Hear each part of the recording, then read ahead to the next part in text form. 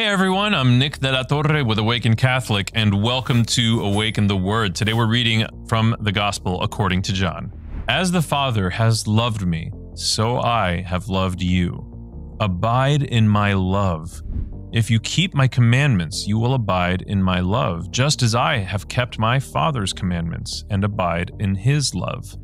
I have said these things to you so that my joy may be in you, and that your joy may be complete. The world has a lot of opinions about Catholicism, and many, if not most, of those opinions are pretty negative. The church gets a bad rap. I'm sure you've heard it said, why do some old men in Rome wearing robes get to tell me what I am allowed or not allowed to do? And you especially hear this when it comes to issues of sexual morality. But it isn't just isolated to that, it's true universally. Even for something as simple as fasting, when we fast as a church family, as a Christian family, when we globally all together fast for Lent, when we abstain from meat as a church, as a family, the world says, why is the church telling me what to do?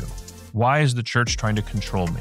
Why is the church trying to have any kind of influence over my body, over my life? When we understand the church as a Holy Spirit-led evolution of the family of God, when we understand that the first apostles became the first bishops, and as the ministry grew, they had to spread and grow the episcopate. That is to say, they had to ordain more and more bishops. When we understand that this is the trajectory of what would become the Catholic Church, and when we understand that for any bishop, one of their primary roles, other than administering the sacraments, is to protect truth, and that in the context of that, in over 2,000 years of the church's existence, not a single teaching has ever changed. It helps to create a context around the teachings themselves. Everything that our Lord commanded, going back all of the way to the 10 Commandments, any law that God has ever given us, even going back to the Garden of Eden, any law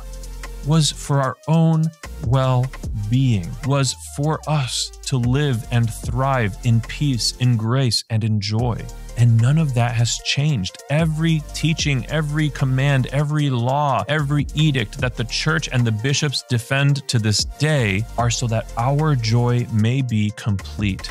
My invitation to you, if this is something that you have struggled with, or if you know others who have, is to look at it a bit differently and ask the Holy Spirit to soften your heart. I have been Nick. This has been Awaken the Word. And before you go, I just need you to know that Jesus loves you. Peace.